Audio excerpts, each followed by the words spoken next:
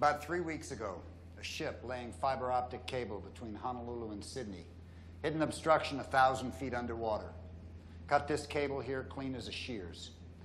The Navy got interested, sent out a search ship. It turned out that what did it was this.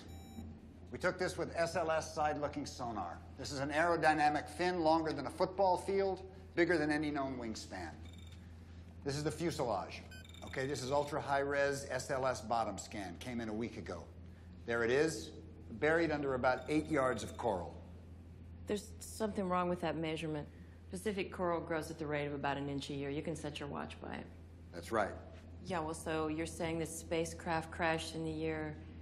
1709. So you're saying this spacecraft crashed 300 years ago? 288. Well, that's impossible. Well, it's not impossible if this spacecraft came to Earth from an alien civilization. Whoa, wait a minute. You think this is an alien spacecraft? See, it's not impossible. It's ridiculous. We think there's an unknown life form on this spacecraft, and that's why you're here. You are the human contact team that was recommended in the Goodman report. We have a biochemist to assess the physiology of the unknown life form. We have a mathematician, because that'll probably be our common language. And we have an astrophysicist to locate its place in the cosmos. Led by a psychologist. That's right. So that's what the little green men are saying nowadays? Take me to your therapist? Mm-hmm. Listen up. Contact teams meeting an unknown life form, or ULF, must be prepared for severe psychological impact. Stress reaction when confronted by unknown life has not been sufficiently studied and cannot be entirely predicted in advance.